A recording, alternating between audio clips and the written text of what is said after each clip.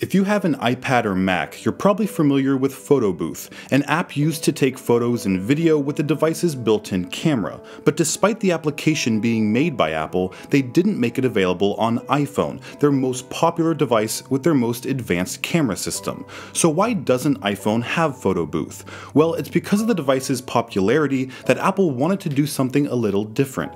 You see, Photo Booth was first released in 2005 to show off the Mac's new built-in EyeSight camera.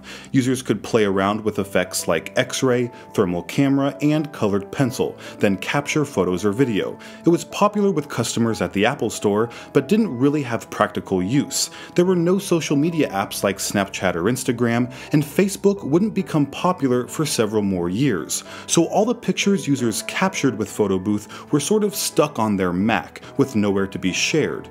But once the iPhone and App Store were released, social media apps offered users the perfect place to share their photos and videos. So it seemed obvious for Apple to create a Photo Booth app for iPhone, right?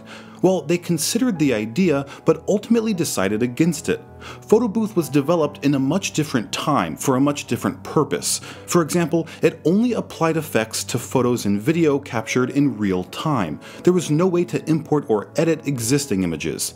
Not to mention the lack of customization. Users couldn't change the aspect ratio to accommodate different social media platforms, and there was no way to add overlay text or background audio. All these features were standard in photo apps like Snapchat and Instagram, so Apple knew they needed to do more than simply release their outdated Photo Booth app on iPhone.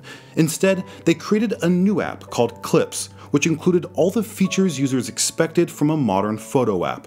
There were filters like in Photo Booth, but elevated to a new level, like augmented reality effects that utilized the iPhone's LiDAR scanner, or 360-degree selfie scenes that put users in the center of a virtual environment. So while we'll probably never see Photo Booth on iPhone, Apple did modernize the concept with the Clips app. This is Greg with Apple Explained. Thanks for watching till the end, and I'll see you in the next video.